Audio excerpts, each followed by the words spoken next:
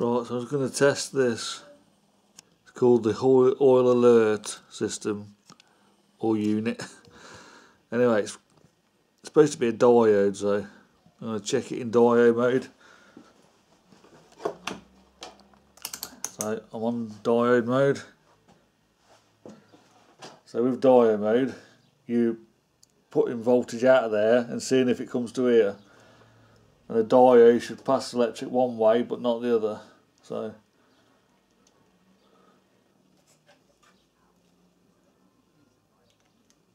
So there's a voltage drop across it that way. So it's allowing electric to flow from the black cable to the yellow.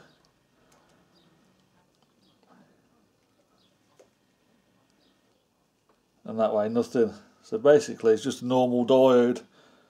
So you can test it one way and then the other in diode mode.